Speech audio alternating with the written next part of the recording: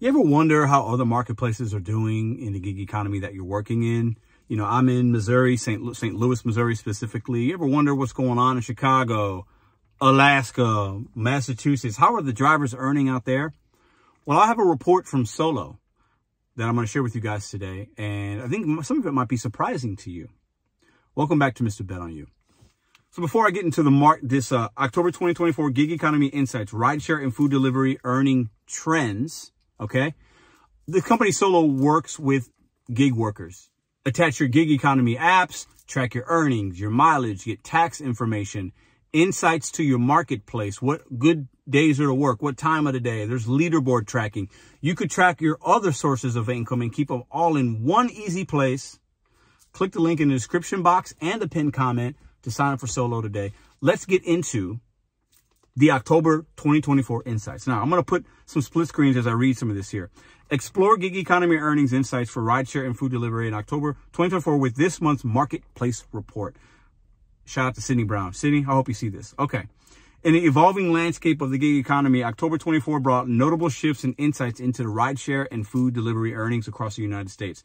For gig workers relying on platforms like Uber, Lyft, DoorDash, Uber Eats, and Grubhub, understanding how earnings vary month over month across states and even by the day of the week can be a key to maximizing your income. I definitely believe that. Knowing your marketplace is a factor in that. In this blog post, we'll dive into the trends and fluctuations in gig work earnings, highlighting which regions and days are the highest payouts. We'll get into that as well.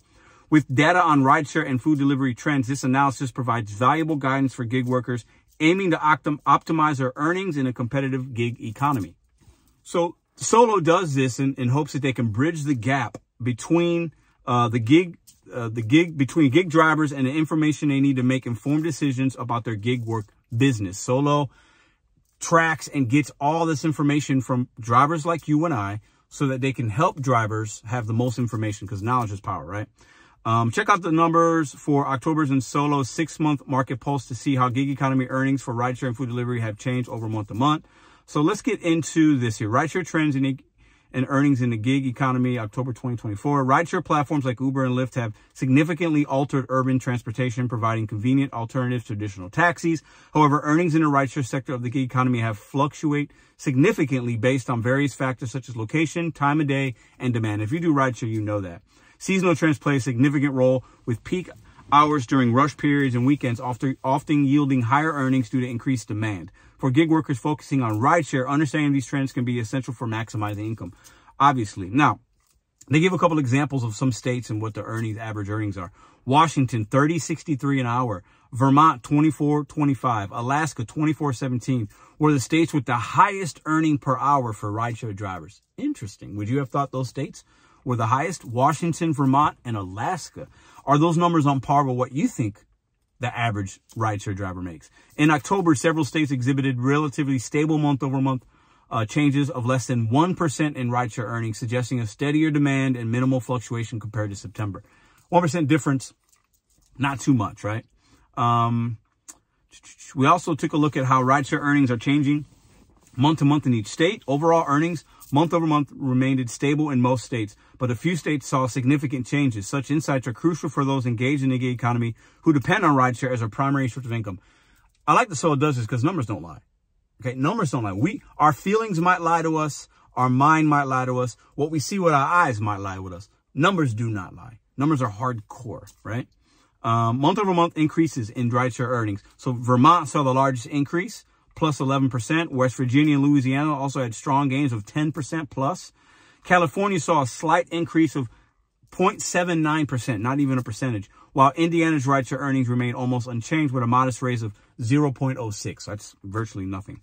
Month over month decreases in rideshare earnings. So these are places where month over month drivers are earning less. Rhode Island dropped 13%. Wow. Nebraska also faced a significant decline at negative 12.88.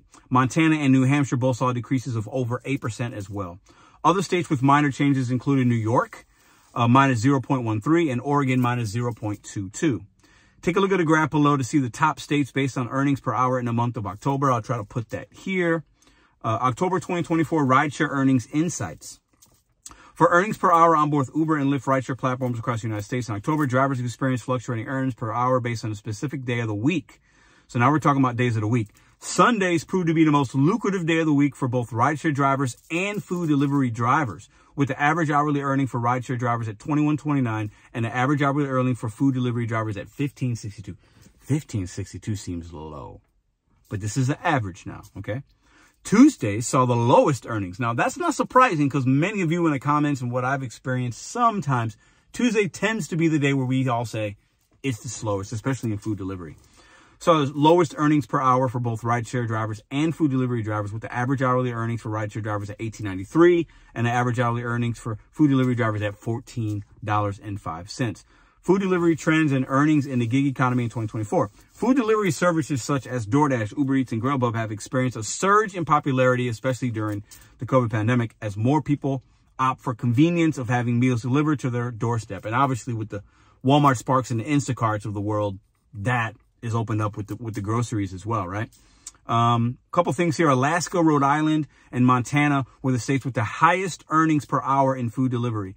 Mississippi had the lowest earnings per hour at $11.38. If you're making $11.38 in Mississippi, that's different if you're making $11.38 in New York.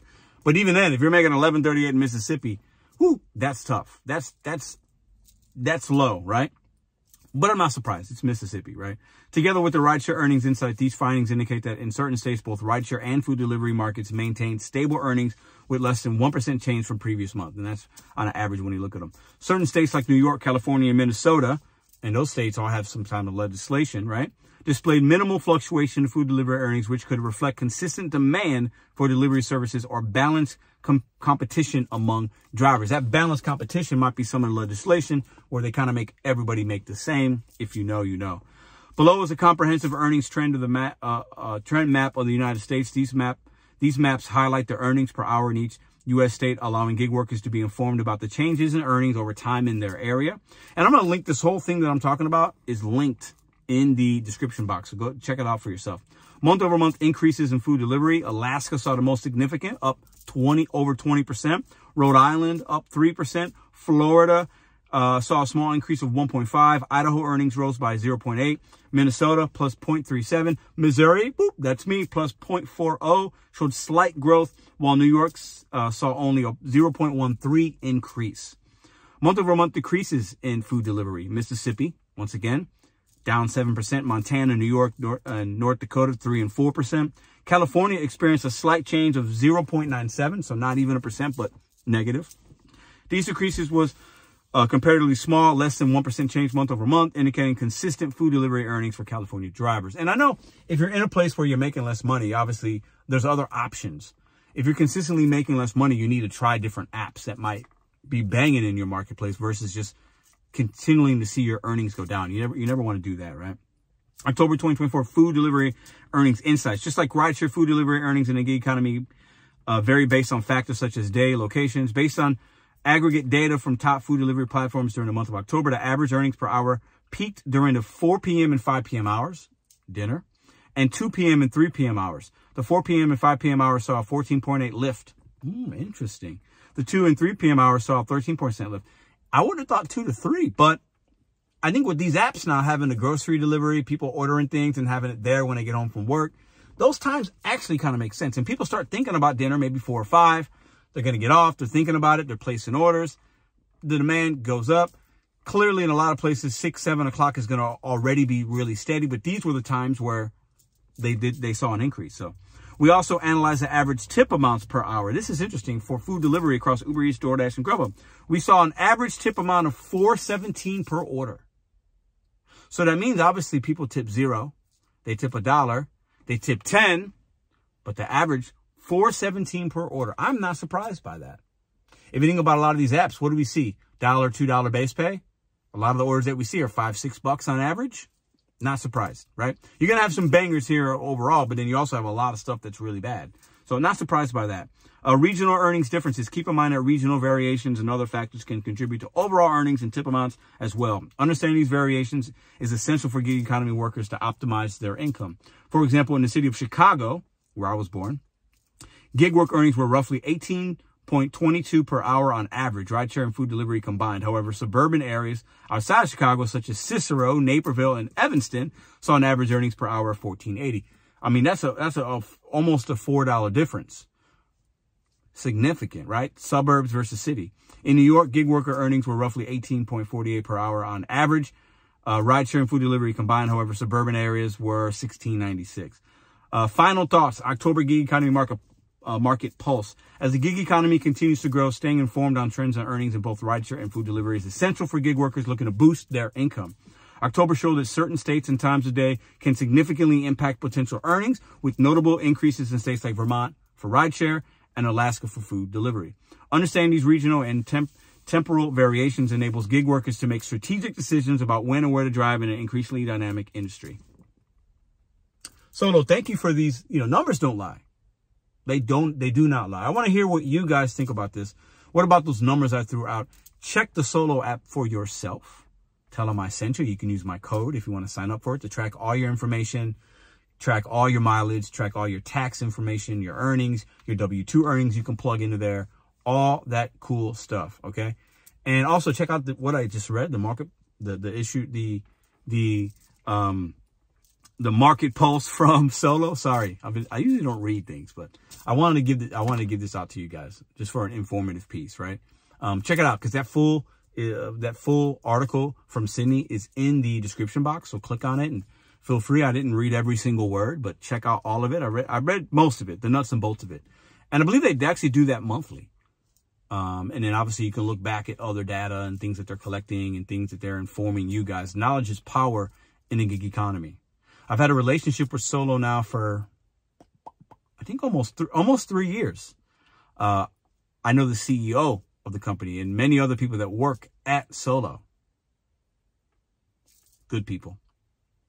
Check out the app if you haven't yet. Check out the article down below. I'll see you guys in the next video.